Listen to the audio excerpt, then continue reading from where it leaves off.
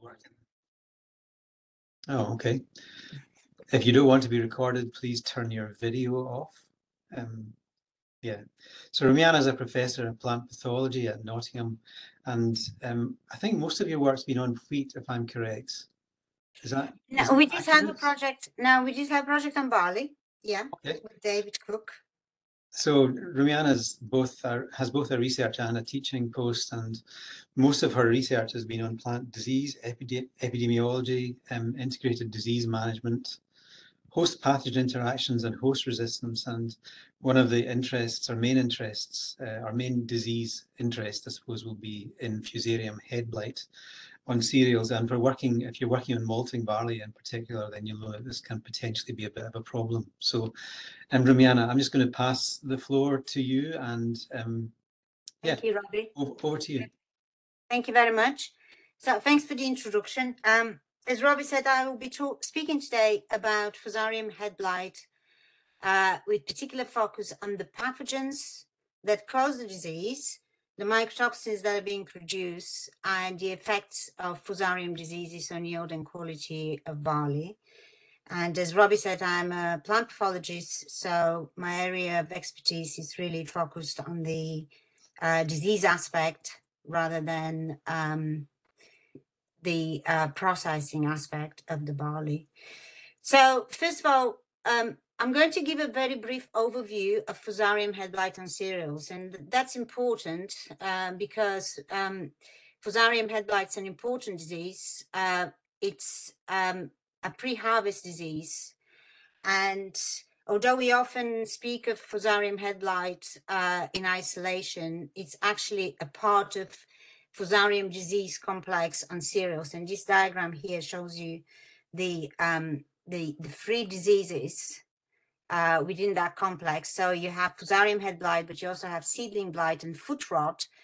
And most cereals are susceptible to pathogens that will cause all of those diseases during the crop growth cycle. So it's a sort of a catch-22 things in terms of the transmission of pathogens between some of those diseases. So in relation to transmission, you can see here that there's various mechanisms for dispersal and survival of the pathogens, and they're quite diverse. In terms of moving on between the diseases, most of the inoculum is provided either via the seed or mycelium chlamydospores to start the seedling blight cycle of the Fusarium diseases, which then moves on to foot rot cycle, again initiated by mycelium canidia.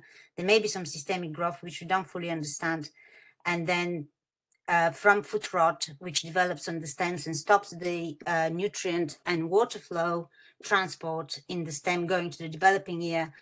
Then we have an inoculum that's being produced in the form of canidia and it's rain splashed, causing Fusarium-aphid blight on the heads of barley. There is some involvement of insects because insects contribute to the severity of Fusarium-aphid blight. They also contribute to the increase of the mycotoxin content within the grain. The majority of inoculum may also arrive through wind and rain splash dispersal mechanisms where Ascospores canidia are moved on to the heads. So obviously there is various ways that the pathogen can utilize to move on onto the host, and they're quite diverse in terms of their ability to infect different organs on the host. It is not just that we have a Fusarium complex of diseases. We also have a situation where all of these diseases are caused by a complex of Fusarium and Microdochium species. And you can see here a list of pathogens that are associated with Fusarium-aphid blight. So these are the most common pathogens that we may find on barley, on wheat. And these pathogens then cause the disease that is associated with mycotoxin contamination of grain. Fusarium species produce diverse secondary metabolites that can be harmful to humans and animals when consumed. We know quite a lot for some of the metabolites and how toxic they are to humans and animals. For example, type B trichophysins, such as deoxynivalenol, type A trichophysins, HT22, and others such as the Aralanon. And for those, there is safety European Union legislation that is set up for certain limits within cereals. So, for example, the limit for deoxynivalenol is 1,250 ppb in unprocessed cereals. And HT22, we have a limit of 100 to 200 ppb, depending on the cereal crop that is affected. So whether it's barley or wheat, the Aralanon, the limit is 100 ppb.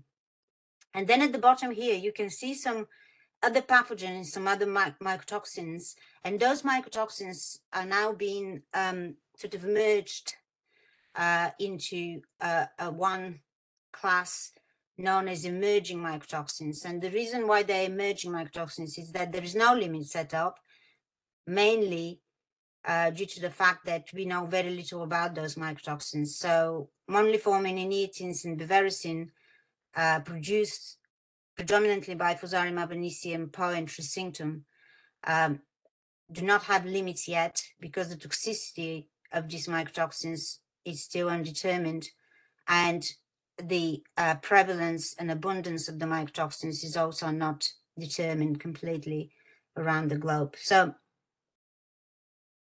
once we have the stage of Fusarium head blight, very often the symptoms that are exhibited are these bleached glumes. You may see some water cell lesions that are caused by the infection on the glumes. And ultimately, at the end, we see a grain which is not visually very attractive to look at, because you can see the sporodocia of the pathogens that are present on the barley grain, and it's obviously some discoloration. The disease overall results in loss of yield, and all of the Fusarium diseases cause yield losses.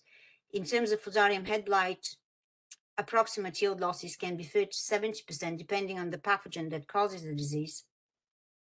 The biggest problem that the disease is associated with is quality issues. And those quality issues are due to the fact that grain viability is severely impacted and functional quality is reduced by the contamination of the grain with the pathogens and also the accumulation of the mycotoxins. The viability it's affected obviously by the fact that the majority of these pathogens can kill the embryo, and they reduce the plumpness of the grain, so they impact on the endosperm, and that leads to reduced germinative energy of the grain, so germination can be severely reduced. So this presentation today is all about providing with some more current information on the predominant pathogens in barley that associate with Fusarium head blight and the mycotoxin profile, and also the consequences of Fusarium diseases and what are the measures that we can actually take for disease management. And bear in mind that the main measures that are available to farmers where we have cereal rotation, intensive cereal rotations, rely on chemical control. So I'll talk a little bit about chemical control, and then I'll finish with just giving you some information on what happens with some of the mycotoxins as they go through the malting process.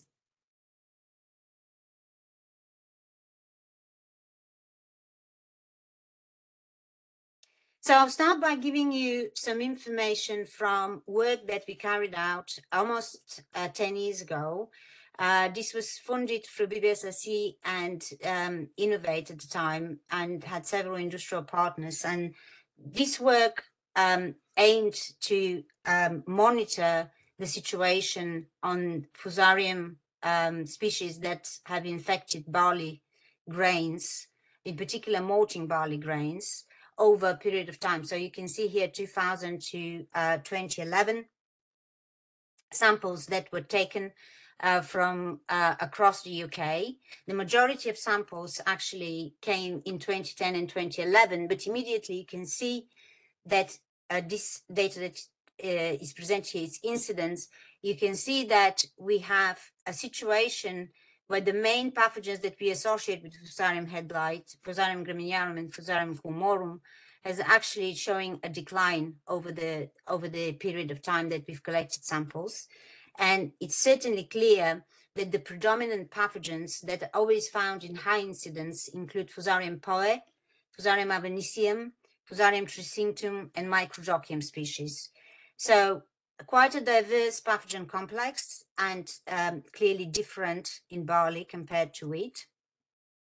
At the time when we first did some mycotoxin quantification on these samples, we first focused on the trichophysins, and looking at the overall mycotoxin presence in these barley samples, we can see that the only mycotoxin which is actually increasing over time is nivalenol, and we have relatively low concentrations. We have relatively low incidence of the other mycotoxins. Recently, we decided to dig out the samples and to actually re-examine them for the emerging mycotoxins. And that's mainly because we did find a lot of Fusarium avenicium in our samples. And amazingly, what we found was that actually these samples had a lot higher concentrations of emerging mycotoxins. So inietins were one of the mycotoxins that were present in high incidence and also very high concentrations. So we're talking here about 1,978 ppb being present in those samples, especially in 2010 and 2011. So we see that we have high incidence of those. There is less of moniliformin. Moniliformin, again, is produced by Fusarium avenicium. So it appears that certainly for these samples, we have a predominance of Fusarium poe, Fusarium avenicium, tricinctum, and Microjochium species. And the main toxins really that we should be concerned about are nivalenol and inietin B, because those are found in high incidence and high concentrations. So how are those Fusarium species distributed across the UK? Looking at just the Fusarium species across the UK, you can see that they're fairly uniformly distributed in all regions. And there is some variation. The variation is due to differences in season rather than region.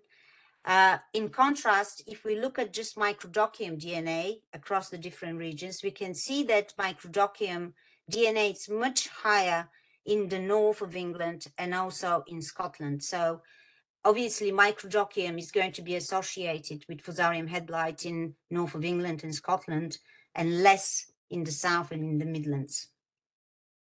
In terms of grouping of the pathogens, there are some close associations between them. So not between perhaps Fusarium culmorum and Fusarium poe, which were found in the samples. And to be frank, we don't see much Fusarium culmorum anymore in cereals in the UK. But mostly between Fusarium langseffi and Fusarium tricinctum, there were close groupings together.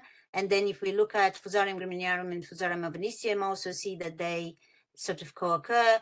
And the same for Microjochium majus and Microjochium nivelle. I must say that these four pathogens, Graminearum, avenicium, and the Microjochium, the two Microjochium species, are the ones that frequently co-occur together. And also, they tend to have a positive associations. So specifically, Fusarium avenicium tend to cooperate with other pathogens. In terms of the producers, then we can see that Graminearum and culmorum DNA in our samples correlated very strongly with deoxynivalenol. So we know deoxynivalenol in barley is associated with those two producers, Graminearum and culmorum. That was not surprising. What it was surprising for us was that we found that nivalenol was associated with DNA Fusarium poe. So Fusarium poe is the main producer of nivalenol in barley, not Fusarium culmorum and Fusarium graminearum. And we also found a very strong relationship between Fusarium avenicium DNA and inietin B in our barley samples. So obviously Fusarium avenicium is the main producer of the inietins in our samples. So that suggests to you that Fusarium avenicium, actually, it's one of the species that is quite important. And that's where we started, because the link really between Fusarium head blight and Fusarium seedling blight, the two diseases of the Fusarium complex, it's this infected grain. So the first thing that we wanted to look at is what is the mycotoxin profile of isolates of Fusarium avicennium that were found in barley.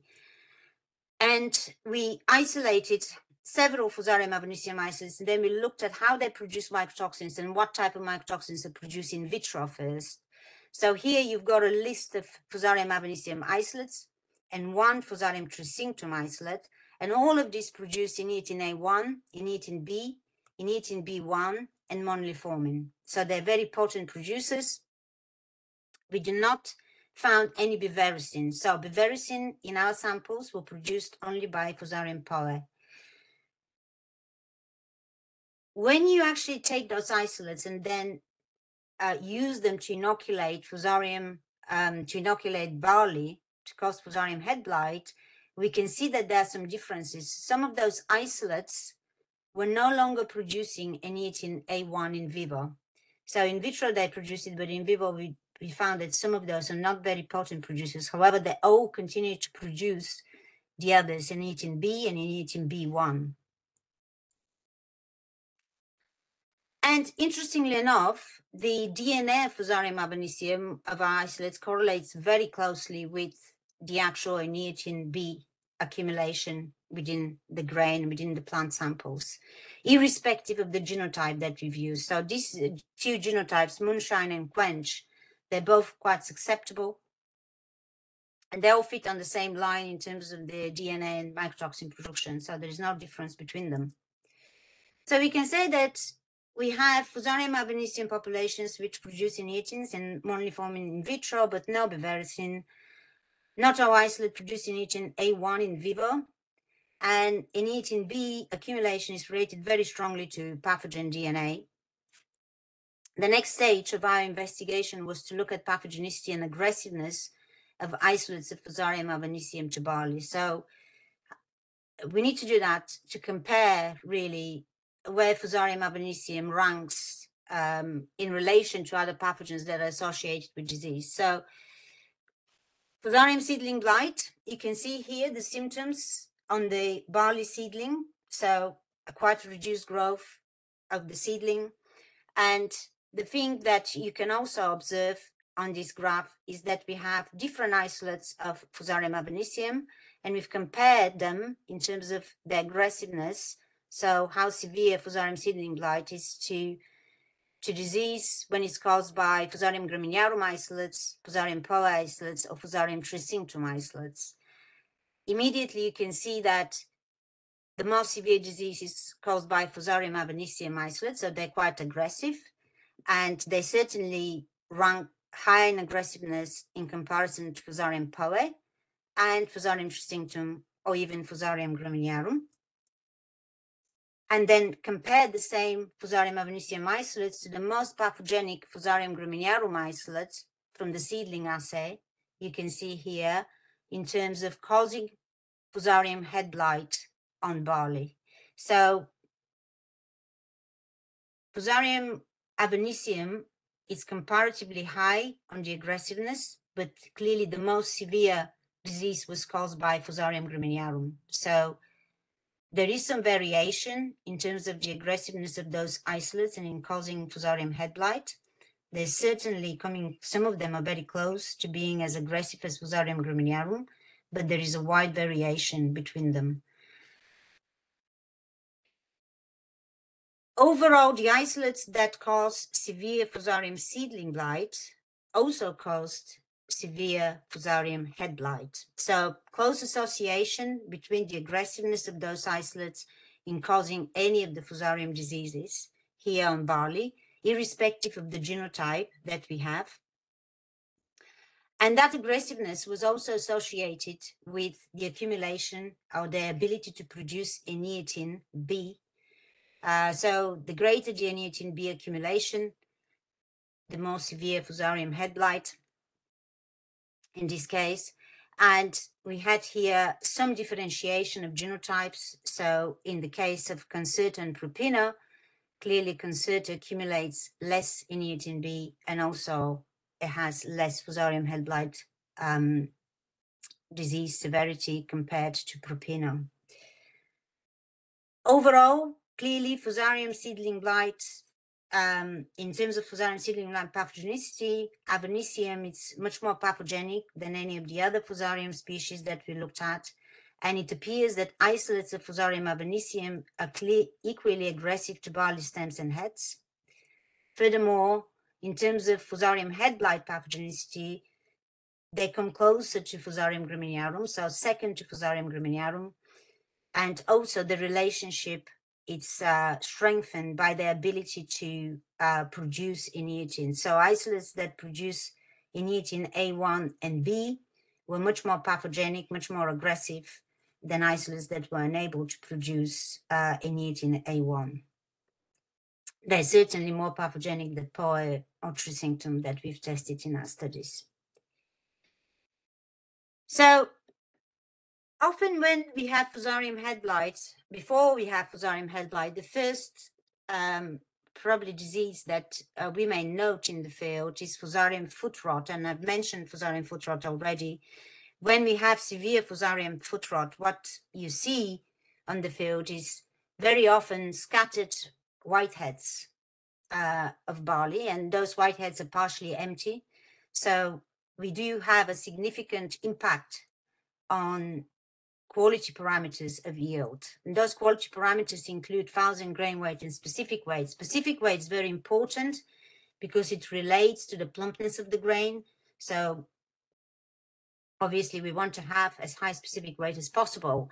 If we look at the main pathogens that are associated with reduction of 1,000 grain weight in barley, we can see that Fusarium avanicium is always involved together with Microdocium species. One way or another, there are some differences that are due to season. So in different years, they may contribute differently to that impact on 1,000 grain weight, but it's those three pathogens that impact on 1,000 grain weight. When we look at specific weight, the two pathogens that affect specific weight are Fusarium avanicium and Fusarium graminearum. And I think from my presentation so far, you may have gathered that obviously these are the most aggressive pathogens to barley.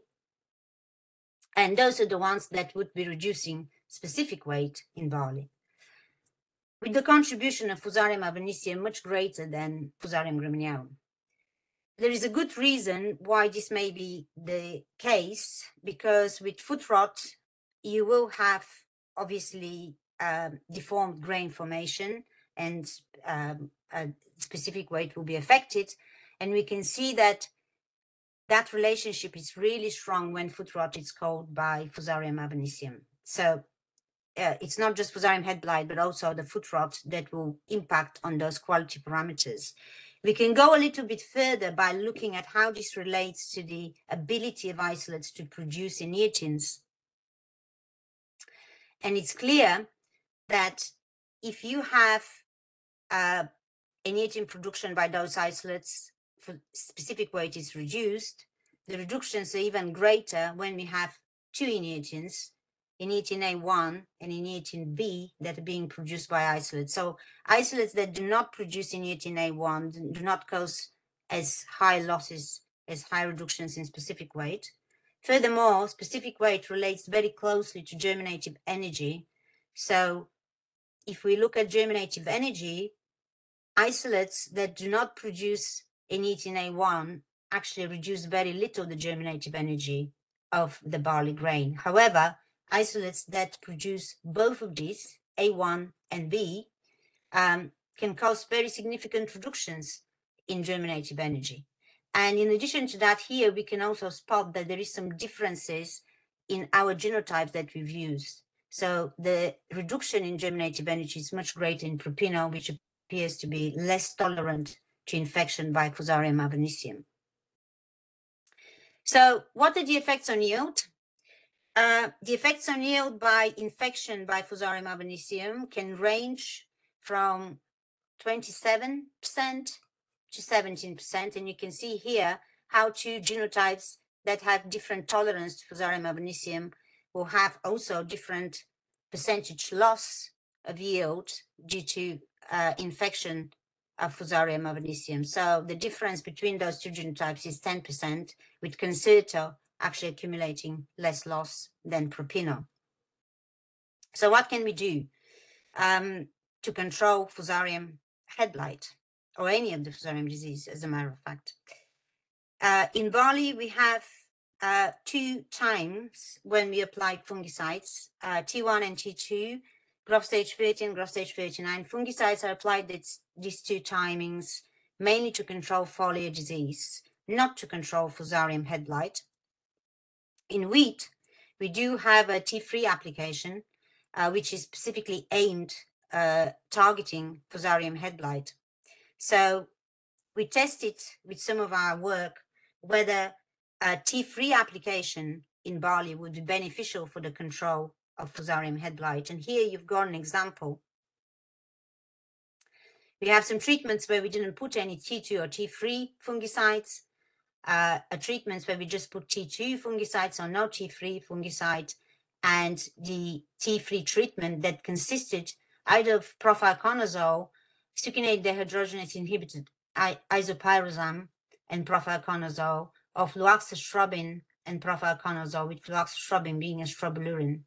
And if we look at just the disease severity, there is a reduction in disease severity by T2 application, and also a little bit more of a reduction if you apply another fungicide spray to target Fusarium head blight at T3, so growth stage 59.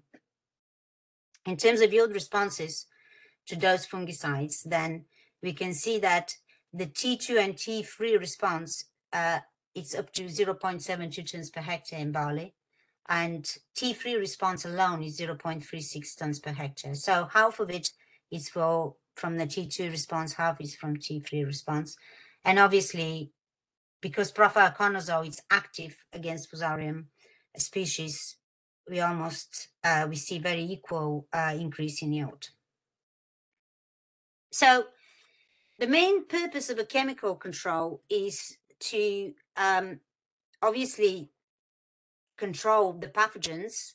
And we looked at the control of Fusarium avicennium by these fungicide applications and the timing of fungicide applications. So with Fusarium avicennium, we actually see very good control of pathogen DNA, so good reduction by T2 spray. So growth stage 39 spray would reduce pathogen DNA by half. And there is some additional reductions that are achieved by the use of succinate dehydrogenase inhibitors in barley, because they seem to be active against Fusarium avicennium. The reason for that is that there is a very good relationship between foot rot disease index and Fusarium head blight for Fusarium avicennium. So by controlling foot rot probably at the T2 application, you get an additional control of Fusarium head blight because you're reducing inoculum.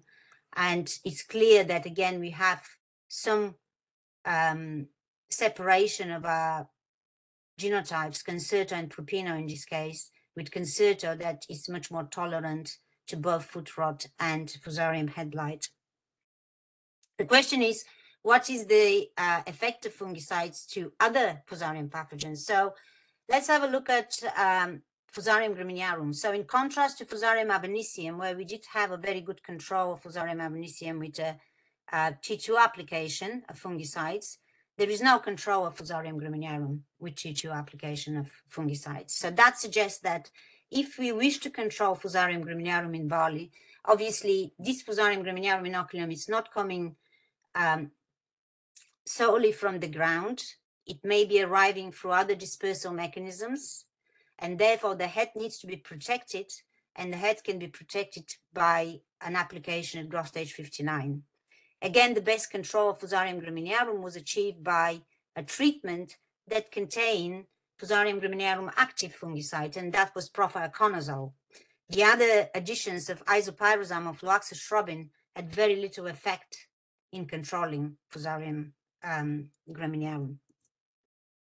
So the basic conclusions here are that if your predominant pathogen is Fusarium avicennium, obviously you can get away with a T2 application at growth stage 39, and you don't have to worry about applying a further sprays later on at year emergence.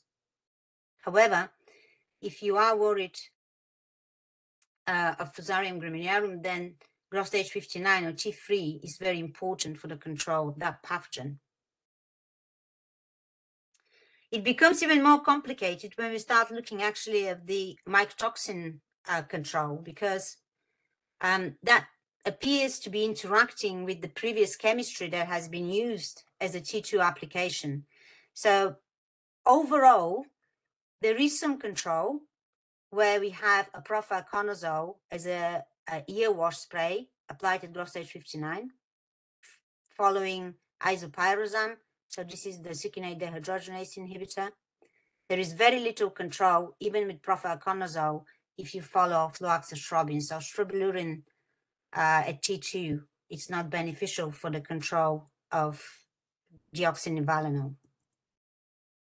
That's not the same for zearalenone, where we always see the control of that mycotoxin by the proficonazole treatment at T3. Again, there is no effect of T2 treatment. So definitely, if it's a Fusarium graminearum pressure and risk of that pathogen, we need to be thinking about ear wash spray. Another aspect that we were concerned about, particularly for the quality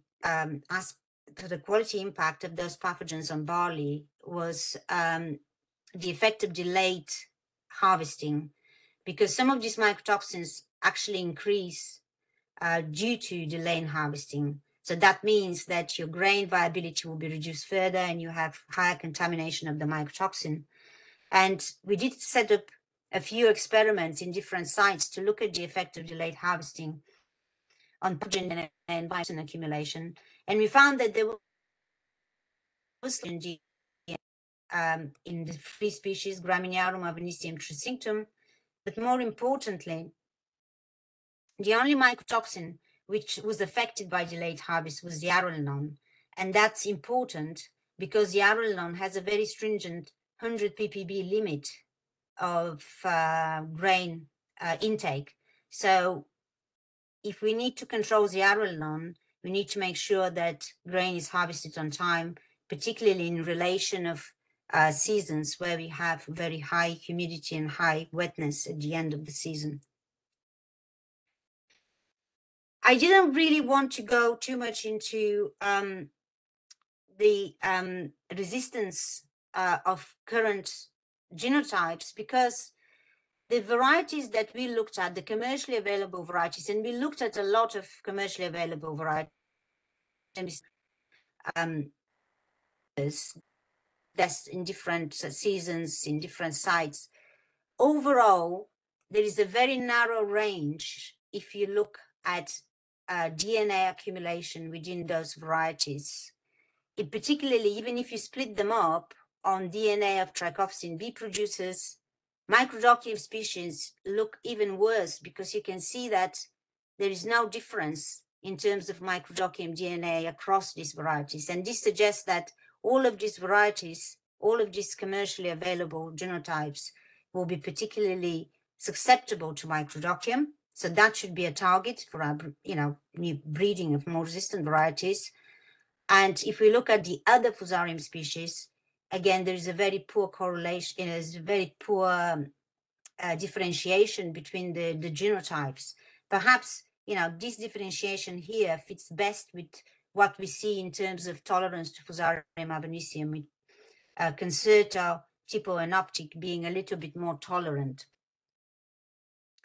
That's not the same if we look at the trichophsin B producers. So if malters and the brewing industry, perhaps the most important consideration for them is to look at consistency of certain traits across seasons, rather than to base their selection on the varietal resistance to Fusarium head blight, because it's more important that quality characteristics, quality traits such as germinative energy and water sensitivity are actually consistent for the particular genotypes, even though the season has differed in terms of both pathogen DNA accumulation, both mycotoxin accumulation.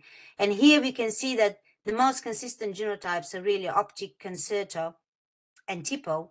Again, these are the best genotypes here with accumulating least pathogen DNA. And in terms of water sensitivity, the most consistent genotype across the two seasons, 2012 and 2013, is Concerta here. All the other genotypes can have various degrees of that variation of that trait across the two seasons that we looked at. So all the naturally infected samples from our survey were taken forward for malting, for further malting experiments to determine which species affected some of the main malting parameters for quality. And if you think that most of the samples were actually quite poor in terms of germination, the criterion for germination was lowered for these samples. And the ones that we were able to pass through, we can see that there's 3 species that were present in the naturally infected samples, Fusarium poe, Fusarium langseffi, and Microdochium nivelle, that impacted on the number of quality parameters that included germinative energy, water sensitivity, malt friability, malt alpha amylase, extract of malt, lab wort filtration, free amino nitrogen, and lab wort color.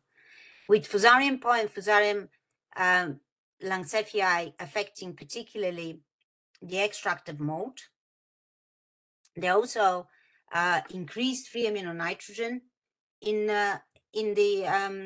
during the process and in a competitive fashion. And Fusarium poe and Microdochium nivelle were the main species which were actually associated with reduced germinative energy and increased water sensitivity in the samples. Microdochium nivelle also affected other parameters, malt friability, positive impact, but it had a negative impact on lab wort filtration and lab wort color, and there was quite significant impacts of the variety and ear in these models. If we look at the effect of infection by Fusarium avanicium on the same parameters, then we can see that infection actually affects, in the same way as Microdochium nivelle, germinative energy is reduced. We have increased malt friability. We have reduced malt alpha amylase, and I can tell you that also we have reduced malt beta amylase by Fusarium avanicium. We also have reduced lab wort filtration, and we have an increase in free amino nitrogen and lab wort color. So Fusarium avanicium is one of the pathogens that will affect the malting parameters. In addition to that, the genotype is making a difference as to how these parameters are affected, because in most cases, Concerta had a positive impact compared to Propino, which was less tolerant. So what happens to inertins, because we're talking a lot in that presentation about Fusarium avanicium during the malting process? What we did is we took some barley that was infected with 3 isolates of Fusarium avanicium. So you have Fusarium FA55, 40, and 225, and we infected the 2 genotypes that we work mostly with, so CV Concerta and CV Propino. And we measured inertin A1, inertin B, inertin B1, and the pathogen DNA, Fusarium avanicium DNA, during the malting process, so steeping, germination, and kilning, to see what happens to the mycotoxins and to see what happens to pathogen DNA in those 2 genotypes. And immediately you can see that 2 main factors are affecting what is happening through the malting process. The 2 factors are isolate, because isolates such as FA55, which is very it's less pathogenic, it's less virulent, does not produce the full spectrum of mycotoxins, particularly inertin A1, which appears to be related to virulence. It's not causing massive problems. But when it comes to actually looking at isolates that are potent producers of those mycotoxins, then we have much greater amounts. And this, obviously, I've left this data untransformed so you can see the actual amounts of the mycotoxins. The other factor that's quite important is the genotype. So Propino, it's less tolerant. We have much greater accumulation of the mycotoxins throughout these processes of the molting, of the molt, and it's certainly that is making a big difference to what happens over the process. From harvest to steeping, we see a reduction in the mycotoxins. So obviously the steeping process eliminates most of the inertins. Well, not most of the inertins, but about 30% reduction of inertins in both cases. And then we see a very rapid, very big increase of all of the mycotoxins during germination. So in terms of the increase from steeping to germination, we are looking at up to 60% increase of mycotoxins during germination, and that relates to the increase of pathogen DNA during germination. So we do have an increase in mycotoxins, but the ratio actually of pathogen DNA to mycotoxins,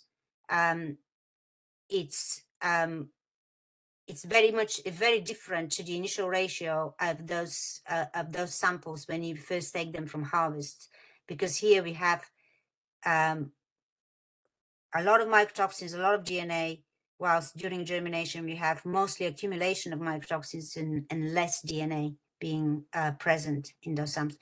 Kilning, on the other hand, eliminates again mycotoxins. So this is mainly through the thermal process. So some thermal degradation occurs during kilning.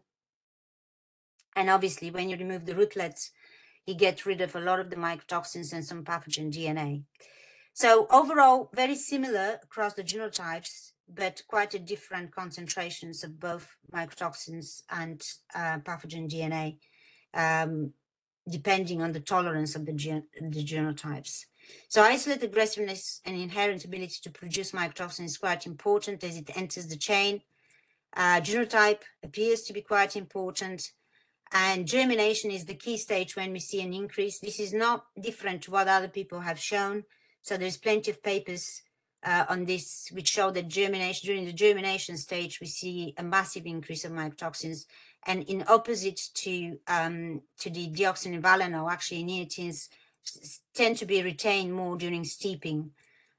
Kilning is very effective in decreasing mycotoxin levels. So if we look at the amount of decrease or elimination, we're looking at about 85% irrespective of genotype from harvest to kilning. So I'm finishing now my presentation, and what I need to say is that we have a very diverse complex of species that are predominated by Avanicium, Poa, Trisynctum, and Microdochium in barley. We have an emerging mycotoxins in barley, so these include inertins. We know very little about their toxicity. We know that they're phytotoxic and cytotoxic.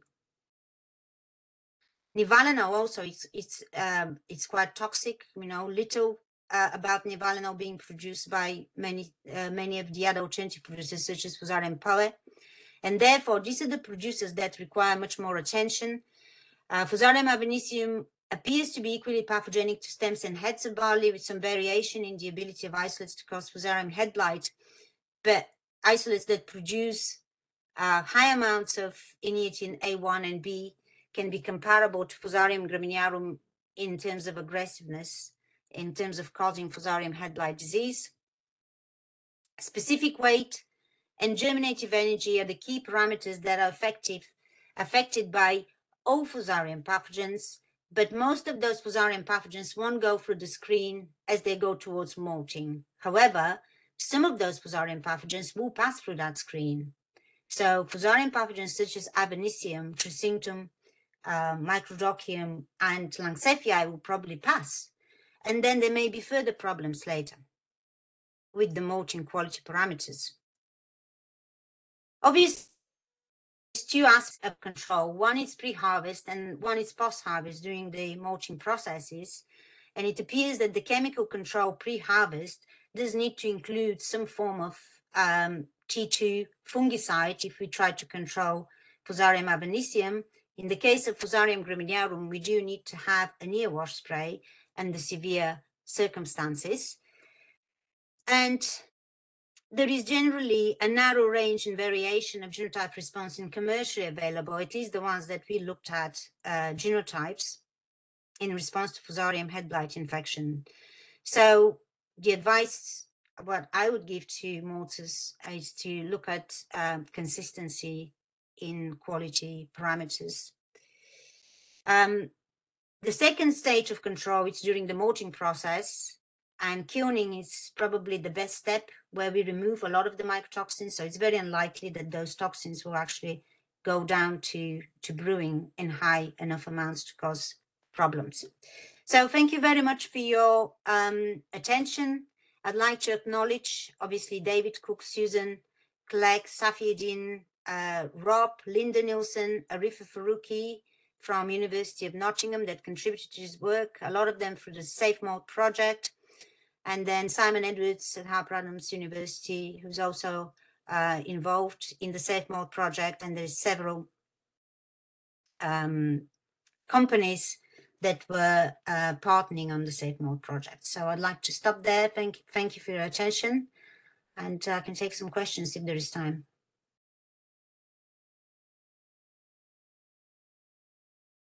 Thank you, Rumiana. Fascinating.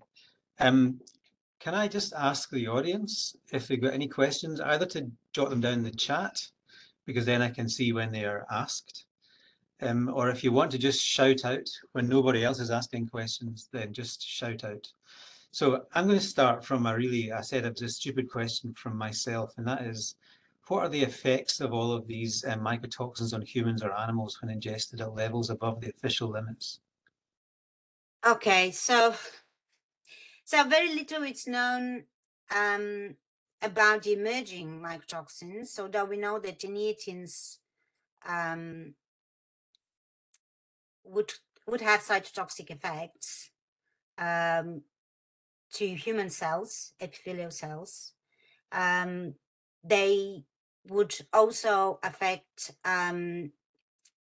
cholesterol in the human body. They may have some hormone effects similar to zearalenone. So zearalenone is endocrine disruptor. And they would affect a lot of the human hormones, such as, and the same in animals. So estrogen, progesterone, and testosterone. And so in animals, symptoms? Sorry? What would the symptoms be, and would they be long term? Well, the more acute symptoms with the trichophysins, and the worry in terms of the European Union legislation point of view, it's with emerging mycotoxins, it's to do with chronic exposure, not with acute exposure. Okay. The other ones, obviously, deoxynivalenol is very well known as vomitoxin, and that tells you a lot about what vomitoxin. what it does. To animals, it's extremely damaging. It causes lesions on the livers and problems with feed intake. So there is various effects on animals. Okay, nasty things. Yes. Okay, so we have a question from Luke Ramsey. Fascinating talk. Was there any indication as to the mechanism underpinning the differentiation between concerto and propino with regards to foot rot, fusarium head blight, and so on? I guess the implication is that there's a genotypic effect, so some kind of genotypic. Yes, we see the genotypic effects, particularly in relation to infection by Fusarium avicennium. There is two aspects which are interesting in terms of Fusarium avicennium, which can be helpful actually in identifying resistance to other Fusarium pathogen. The one aspect is there is an excellent relationship with pathogen DNA, production of mycotoxins, and effects on the host. And the other aspect is that we can identify actually a much more rapid screen where we use Fusarium avicennium as a model pathogen, because being virulent, equally virulent to all tissues on the host. So that makes it perfect for a rapid screen. And we know that the resistance to most Fusarium pathogens goes down similar genetic control. in terms of the genetic differences, we don't know the mechanism because that's the first, that's the first time we've observed them. And we haven't delved really deeper into that. I don't know why Concerta appears to be more tolerant to infection by Fusarium avicennium than Propino, for example. And also I think needs to be a bigger screen than these two genotypes. I mean, we only worked with a limited number of genotypes in this case. So yeah, I think Fusarium avicennium is the perfect candidate to actually, look for phenotyping for Fusarium head blight resistance. And I think it's possible for us to develop a screen to allow us high throughput using that pathogen. That may be helpful then in identifying genes that will be important to the other Fusarium species. Great, thank you. So Susan Breen has a question. Susan asks or says that you show two isolates of Avicennium, FA55 and FA40. Yeah. One with little mycotoxin and the other with higher mycotoxin production. And the question is, how do these two isolates compare to those that are dominantly found in the field? That is, do field isolates have a similar mycotoxin production as FA40 or FA55? So all of the isolates that I've shown, and there were 9 isolates that I've shown in this work, all of these isolates are field isolates. So those isolates were isolated from the barley lots that we received through the survey samples. So they're directly relevant to what's present in the UK fields. We know that in the UK, that we don't have production of bevericin by Fusarium avicennium because we couldn't find bevericin producing isolates. What we did find is that the only bevericin that was produced by POE isolates. So we didn't measure the bevericin. I mean, we could be measuring mycotoxins for a very long time. Yeah, if we start doing all of them, even the glucosylated form, the acetylated forms, and everything else that exists. So there is a variation in terms of their ability to produce certain mycotoxins.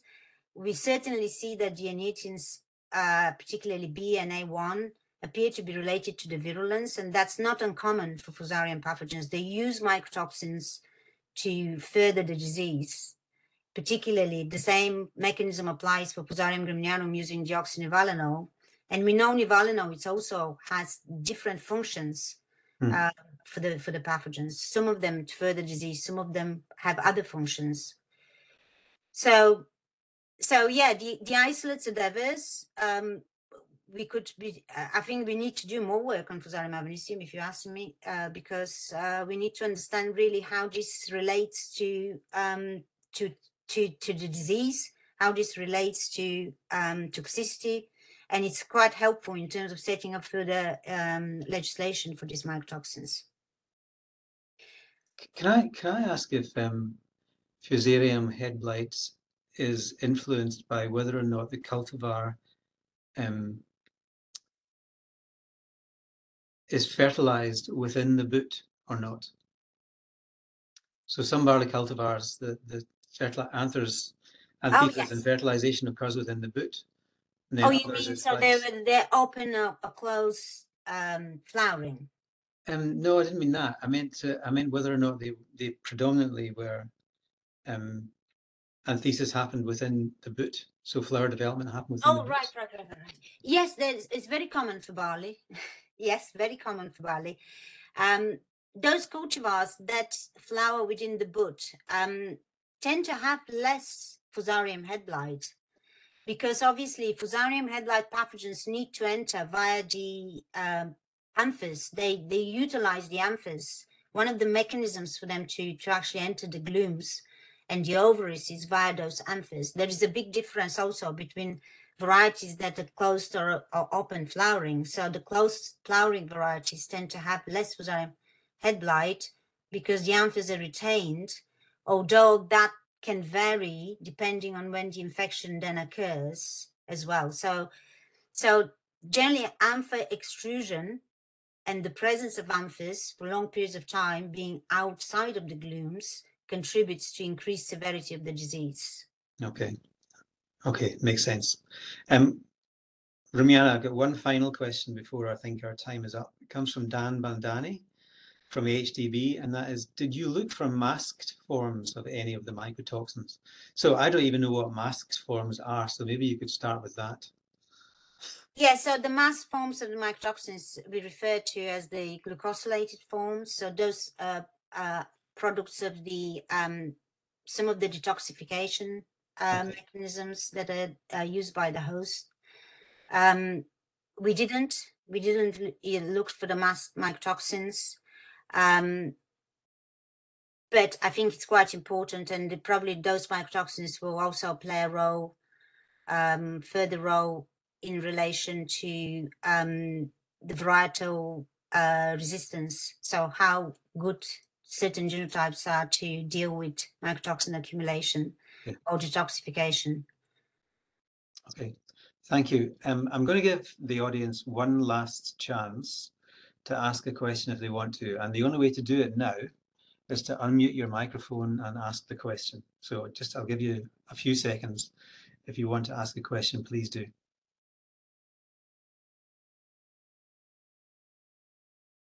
Okay, looks like there's no other takers. Rumiana, listen, thank you very much for telling us about mycotoxins and Fusarium.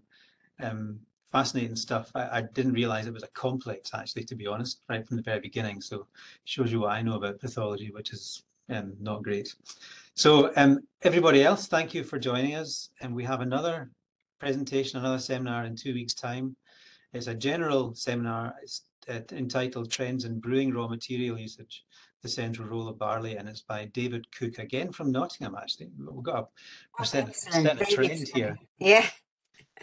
So join us again in 2 weeks' time. Thank you again, Rumiana. And if we could just show our appreciation one more time, I'd appreciate it. You're welcome. Thank you very much as well for your attention. Thanks. Thanks, Rumiana.